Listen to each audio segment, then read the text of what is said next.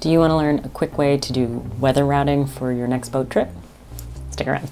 Ahoy hoy, I am Captain Boomy's professional boat floater and lover of subscribe button pressers and people who share my videos to other sailors who might find this information useful.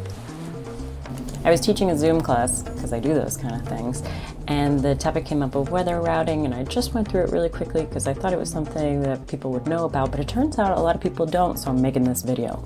If you're a newbie sailor, weather routing is a way to predict what the weather is going to be along your voyage. So if you're going from point A to point B, it might take a couple of days, so it's important to know what the weather is going to be like as you get there. It can help you plan your passage better, maybe even duck in for a couple of days to wait out some weather and then hop back out when the sea state is more in your favor or the wind is in a direction that's going to be more comfortable for you. This is windy.com. I like it for no reason other than it's got some pretty colors. There's tons of other services out there. They are not sponsoring me, but if you'd like to sponsor me, I'm interested, mostly, especially if you're some kind of rum company. Hey. Now then, let's plan a trip. Let's say that we're gonna go from Annapolis to Bermuda. And let's come over here and grab our distance and planning tools. Take the distance and planning tools. There's Annapolis, and then we're gonna shoot down the Chesapeake, and we're gonna drop some pins along the way. Let's drop that there, and let's shoot out the Chesapeake. Let's take a look at what we've done so far. And then finally, there's Bermuda. All right, let's drop one over there. Whew, that's a long run. And so now it's asking me, is no elevation at all? It seems to be a boat trip. Yes, it is a boat trip. Let's make it a boat. And it thinks I'm doing 19 knots. Let's do it in a sailboat. Let's do it in 7 knots. That sounds good to me. Now you'll see that I've got all these pretty colors. I'm just going to double check that all of these are in the units that I want them to be. So I got Fahrenheit, good. Wind speed in knots, wind gusts in knots, perfect. Wind direction, love it. And waves in feet. I like feet. I'm totally kidding, don't send me feet stuff. And let's say that I'm gonna start sailing tomorrow morning. So I'm gonna shift this over. Let's say, oh God, that looks early.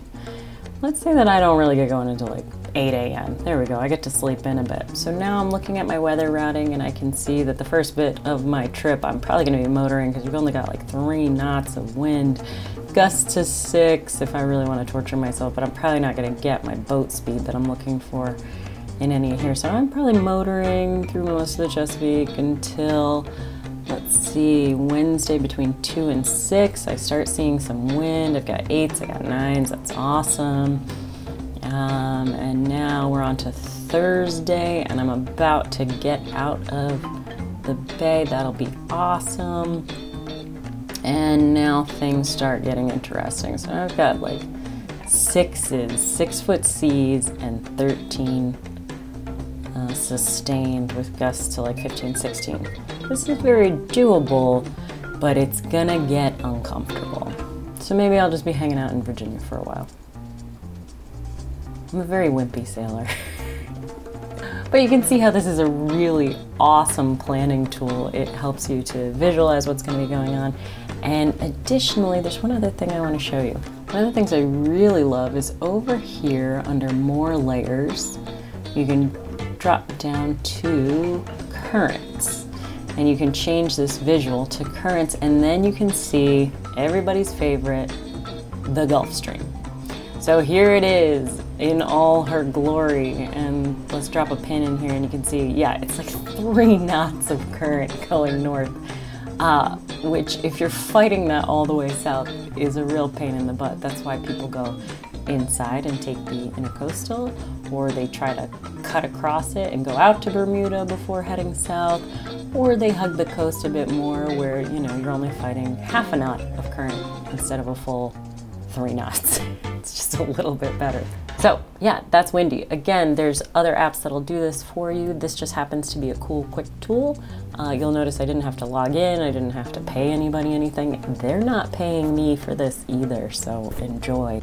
If this was helpful at all, share it with some other sailor friend of yours. It'll help me achieve my dream of one day being invited to boat shows and not having to pay to get in.